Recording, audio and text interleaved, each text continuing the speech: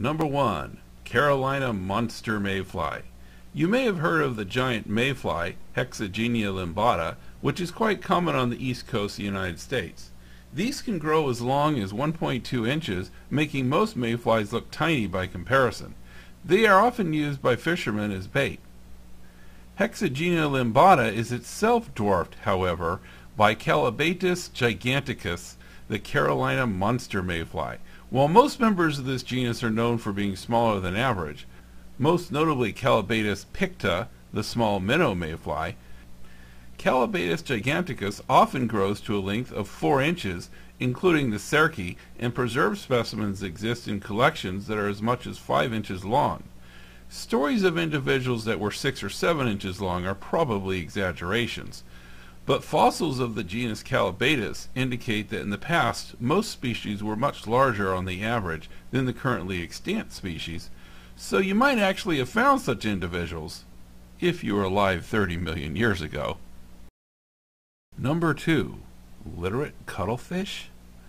Cuttlefish of the species Sepia officinalis have long been known for their amazing ability to change the color and texture of their skin. This can be done for purposes of camouflage to hide from predators and prey, as a kind of communication with other cuttlefish to attract mates or intimidate rivals, and they can even hypnotize their prey with dazzling displays that make them stop and stare. In some cases they seem to do it for no reason other than simple amusement. Recently, however, in a startling and somewhat disturbing development, they have tailored their talents for confrontations with human divers. When they feel threatened by a human diver, they suddenly display spots that resemble the word die. This startles the diver, who is often so disturbed by the display that they decide to terminate the dive. It is not clear how this practice first started, but it seems to have spread through imitation.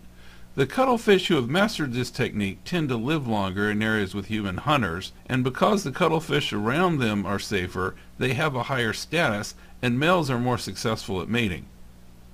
Will they learn to make other words that have the same effect, perhaps in other languages?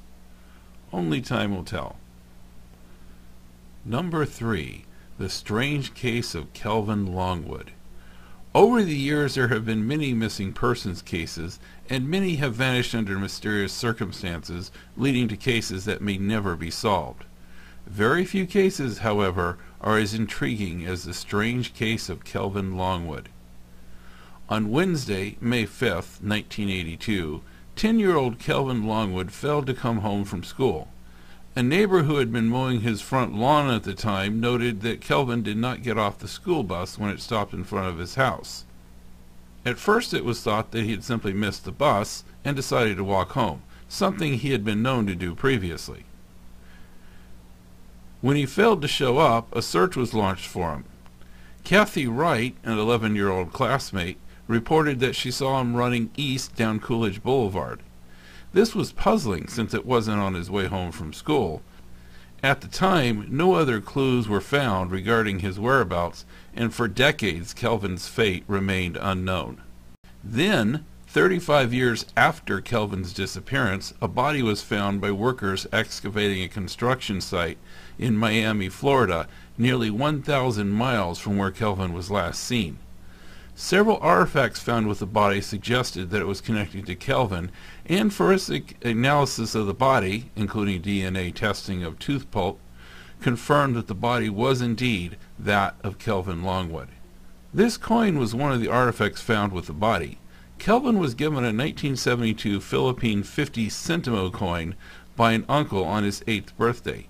He cherished it because of their close relationship and because it was minted the year he was born. There is no way to prove that this is the same coin, but it was noted in flyers printed at the time of his disappearance that he was believed to have it with him. The cause of death seemed fairly clear. Injuries to the skull indicated a blow to the back of the head with a blunt instrument. However, due to several anomalies, the discovery actually raised more questions than it answered. This watch was one of the more curious artifacts found with the body. Though, like many young boys, Kelvin enjoyed watching football and participated in it on an informal basis, he was not known to be a Saints fan, nor to have ever owned such a watch. However, his social security number was crudely engraved on the back of it. A photograph of an infant girl was also found, leading to speculation about what connection she had with Kelvin. This photo, however, disappeared from the police crime lab. The most puzzling anomaly, however, was the overall condition of the body itself. It was determined that he was 22 to 23 years old at the time of his death, meaning that he lived longer after his disappearance than before. Was Kelvin a runaway, or was he being held all this time against his will? Recently, when clips from a 1989 Saints football game were rebroadcast, several viewers reported seeing someone resembling Kelvin in the crowd at the game. This would seem to tie in with the watch, but comparisons of age-progressed images of Kelvin, as he might have looked at the age of 17, to people in the crowd, were not convincing. Number 4. Potassium glutamic hyperhydric acid. Potassium glutamic hyperhydric acid, K4C5H9O4N-12HTO, aka PGHA, has some strange properties. Though it is similar to some substances used as flavor enhancers, it is mildly toxic and not used in food preparations. When metal objects are immersed in PGHA for several days, they swell to several times their original size, preserving the surface details. This has been used to make novelty coins which look identical to the original coins but are several times the original size. Imagine a dime swollen to about twice the size of a quarter. Contaminants in the solution can cause bizarre results. This Indian head nickel, also known as a buffalo nickel because of the buffalo on the other side, not only swelled to 10 times its original size, it also turned white and has all the appearance of being made out of soap. Number 5. The Dengla tribe. South America is well known for having isolated tribes with little contact with the outside world. Such is the case with the Dengla tribe. The Dengla have been isolated for a long time and have thus been a separate breeding population for a long time, and are also small in number. Because of this, there is little genetic variation within the group, and though they have taboos against primary and secondary incest, it is difficult to find couples more distantly related than third or fourth cousins. Though they have little genetic variety overall, they have a surprising variety of hair colors. Aside from the more familiar black and brown hair, some individuals have green, blue, and even purple hair. Scientists have so far not been able to isolate the genes responsible for these bizarre pigments, but research is ongoing. Number 6. The giant African earthworm. Recently, a large earthworm was found that was about twice the size of any wild earthworm ever found in the UK. This worm, named Dave by its handlers, was a record setter for the UK, but some people, who obviously did absolutely no research, proclaimed that Dave was the world's largest or heaviest earthworm. At nearly 16 inches and weighing about an ounce, Dave may be impressive by UK standards, but in other parts of the world, worms have been found that make Dave seem downright microscopic.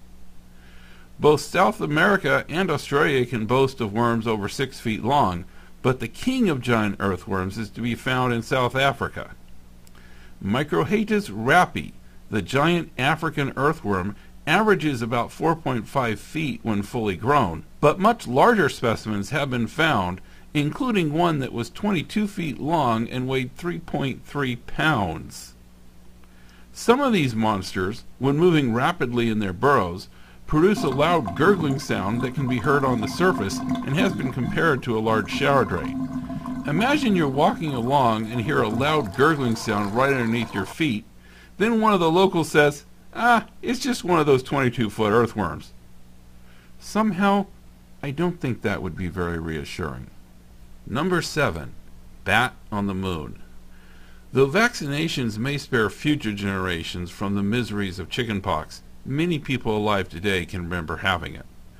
One seldom reported, but not particularly serious complication, is an oddly specific visual disturbance commonly called a bat on the moon. It is actually an irregular, highly angular black shape seen when looking at a bright, round object such as a porch light or a bare light bulb.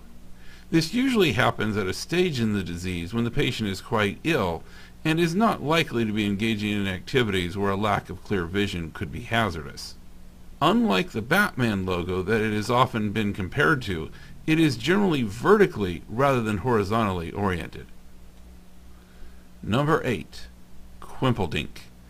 In the city of Elyria, Ohio, on May 4th, 1987, a lot of graffiti appeared overnight featuring the mysterious word Quimpledink.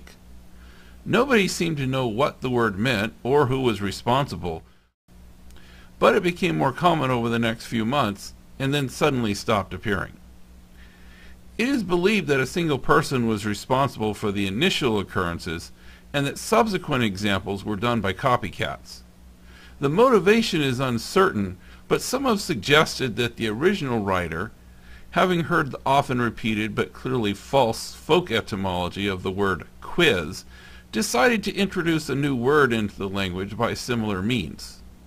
Though the word no longer appears in fresh graffiti, some older examples which were never erased can be found to this day, and some Elyria residents still refer to a word of unknown meaning or origin as a Quimpledink.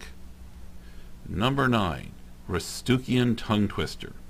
Rastukian Tonguetwister is a simple but challenging game in which a player will draw a letter out of a cloth bag or large sock, then throw or kick an object such as a ball into the air, and say as many words as they can that begin with that letter before it hits the ground.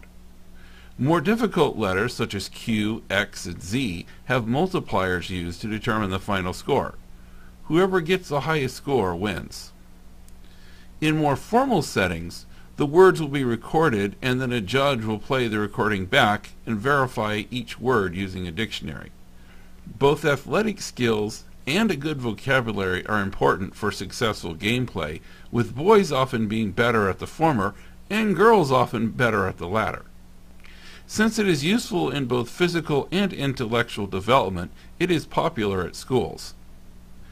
The origin of the game and its name are not certain, though several stories have been advanced to explain it.